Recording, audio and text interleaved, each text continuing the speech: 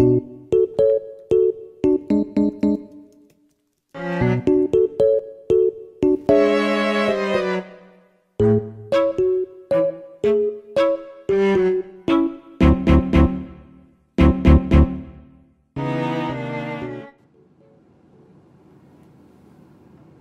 JP Franco, aka Jetpackpaul. Listen, man, you don't need my encouragement to build up your YouTube page. You just gotta do it, brother. I'm pretty confident that you've got what it takes. So listen, man, you gotta you gotta ask for it and you gotta do it. And I'm glad you like The Expanse. I love The Expanse. I wish that my character lasted longer on that show. Me too. Because it just keeps getting better and better every season. And those guys are really, all of them are really cool people. It's really good. Good luck, man. You can do it. You got this. Break a leg, and then text me your YouTube channel so I can check it out. All right, later. Oh, man. Elias Tufexis is, like, the coolest. He's got just the best voice. Like, it's like gravelly, but also smooth somehow at the same time. I feel very motivated right now. I kind of wish if my beard ever like became sentient or something and it could speak and have its own voice, I hope and imagine that it would sound a lot like Elias Tufexis' voice, because it would just be this like unstoppable beard of manliness that has just like this really strong voice. Man, that's cool. Okay, well, I mean, if Elias thinks I can do it and that I should do it, then I probably should. So, man, all right, well, okay, it's time to get started. Gonna make some more videos, so let's do this.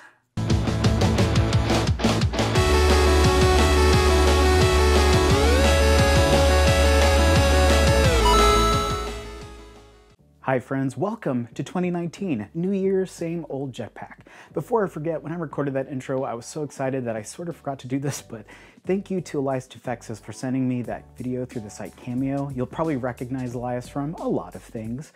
I first took notice of him as Kenzo from The Expanse, and then started to retroactively recognize him from everything else I had watched or played. He's the voice of Adam Jensen in Deus Ex. He's voiced multiple characters in different Assassin's Creed games and did a bunch of performance capture. He was Tekar in Far Cry Primal and voices Major and Ragnarok in Fortnite. He's also been on one of my favorite shows that got canceled way too early, Alphas, where he played Cornel Scipio and burned all of the things. He was also in Smallville a few times, which I only watched for the first time a few years ago. Basically, you've probably seen him or heard his voice, and frankly, he should be in all of the things.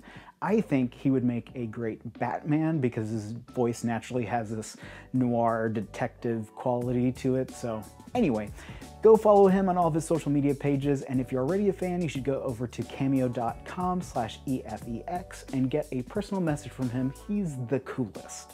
So if you know me or watched my last video, you know that I love video games. Particularly, I love co-op games. Unfortunately, over the past decade, the pool of local co-op games has gotten smaller and smaller.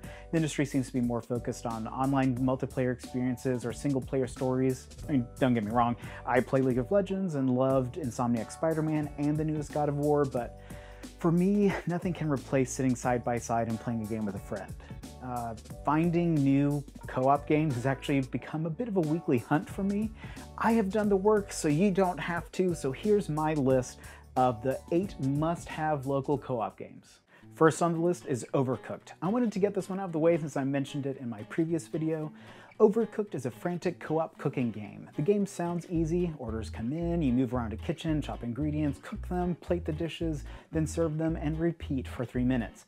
The game turns up the heat pretty quickly when your kitchen is now on the deck of a pirate ship and your chopping station is sliding around on the deck, or when your kitchen is split up in between 3 moving trucks rushing down the highway and you have to dash between each one, or when your kitchen is dissected by an ice river and in order to serve your tomato soup you have to hop to floating ice platforms and you slip off of them like a dummy. It's a super fun game that you can play with up to 4 friends. It's great for video game veterans or complete newbies. The controls are very simple and you mainly just use 2 buttons, so pretty much anyone can play and pick this up. I've heard this game described as the friendship killer because it requires an extraordinary amount of teamwork. It's honestly more like a combat simulator than anything else. Here's a free tip. Communication is the key ingredient. Make sure you know what your friends are doing and make sure you announce what you're working on. Then you'll be able to spot when no one has washed dishes for a while or chopped enough ingredients, and you can watch each other's back. It really boils down to good teamwork. My buddy and I 3-starred every level of the first Overcooked and did it pretty quickly, and I attribute that to our communication. If you've already beat this one, you can check out Overcooked 2, which came out last year and added some new recipes, mechanics, and online multiplayer. But honestly, I think local co-op is the best way to play. You can find both Overcooked games on Steam, PS4, Switch, and Xbox One. Magicka 2 is such a fantastic game.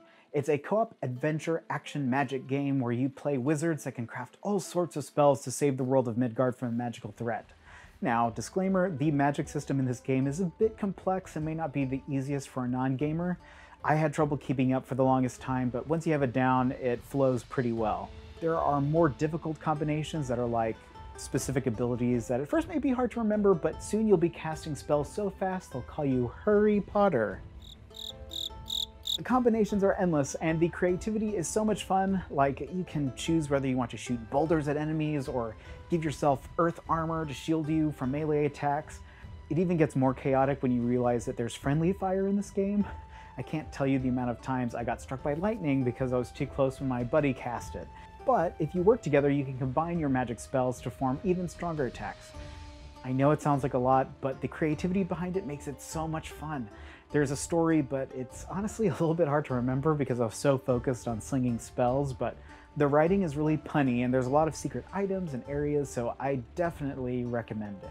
It's on sale in the PlayStation Store all the time, and I think it was actually a free PS Plus game, so you may already have it if you have PS Plus, but anyway, you can find it on the PS4 and Steam. If you like space battles and teamwork, then you're bound to enjoy Lovers in a Dangerous Space-Time.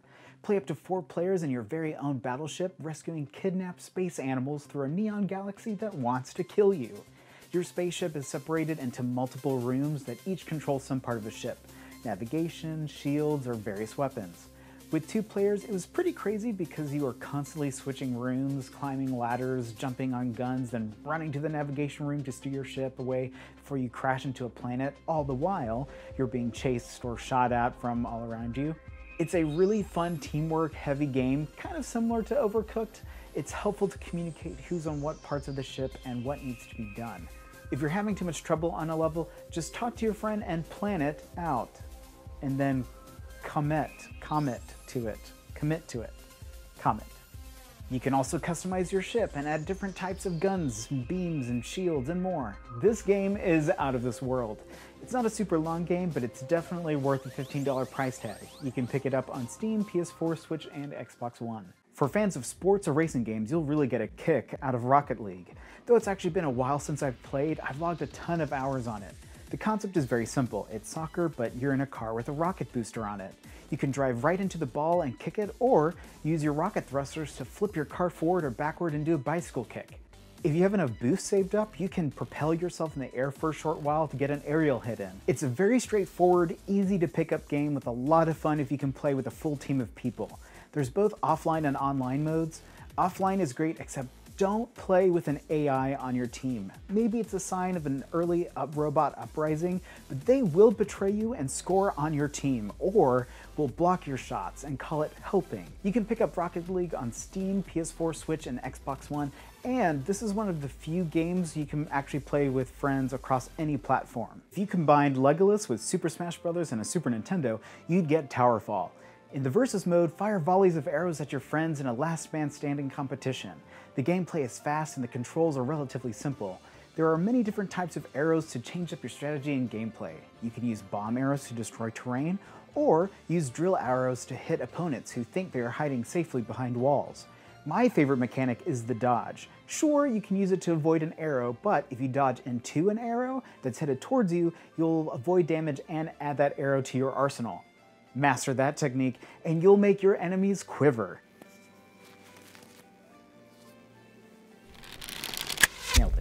The graphics are clean and add to the nostalgia. The game also plays like Pac-Man, where if you go off the screen, you appear on the other side, so you can use that to your advantage to gank unexpected archers.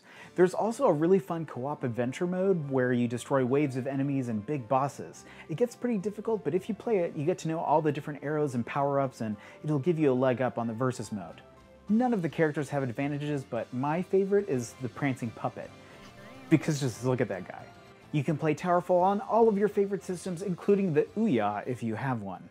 This next one is hands down one of the coolest local co-op experiences available. A Way Out is an intense, story-driven action-adventure game. Unlike every other game on this list, you cannot play this single player. You have to play with another person.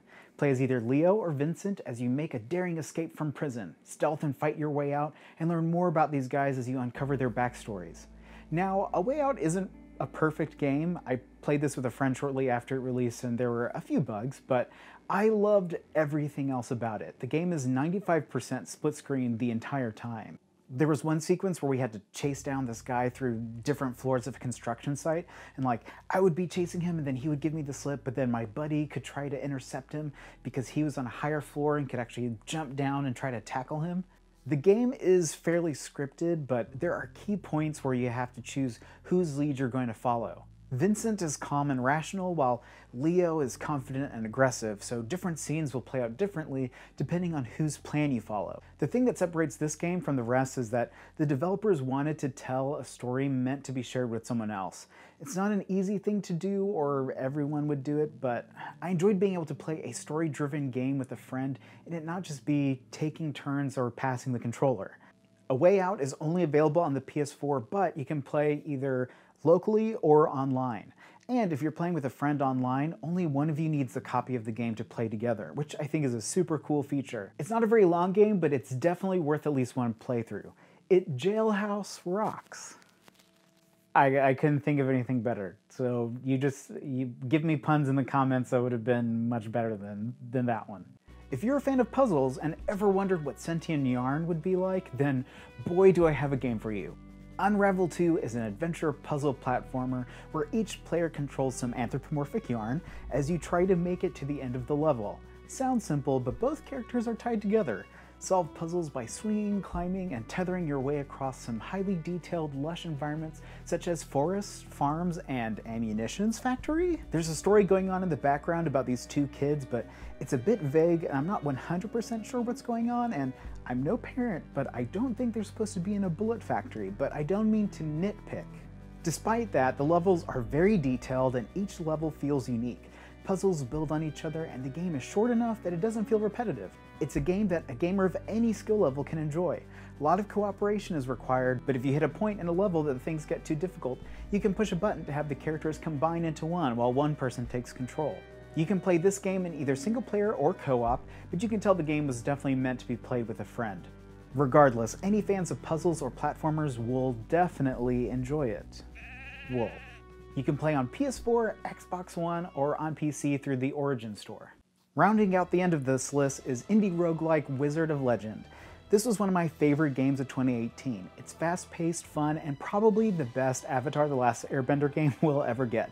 It slithered under the radar. This game lends itself to veteran gamers and players who don't mind dying a lot.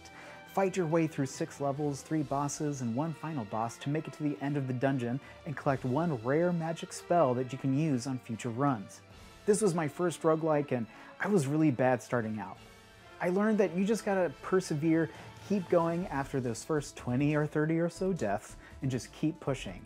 Eventually, you unlock stronger spells, and you learn the enemy's fight patterns. This game can be played both single player and co-op, and I would say that though single player is probably easier, I had more fun beating the game with a friend.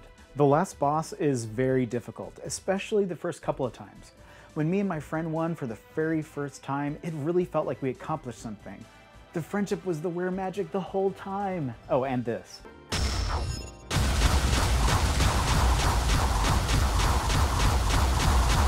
If you're like Luna and love good things, then pick Wizard of Legend up on PS4, Switch, Steam, and Xbox One. That's my list, and I had to really narrow it down. I've got another list of about 7 or 8 that almost made the cut, but I cut them out for time. I may throw them in another video if they're people who want to see it. I don't know if you guys are as interested in co-op games as I am. Also, I want to let you guys know that I created a Patreon last month with plans to release exclusive content on that platform as I steadily increase the amount of videos I release on YouTube this year. Patreon is a platform where you can support creators with monthly donations, get exclusive content, and make an impact on me and my channel. I already have my first subscriber, so thank you to Michael Fox McLeod for being my first Patreon patron. And in order to thank you, I found this stock 3D baby humanoid robot thing to dance in celebration. That's what you get.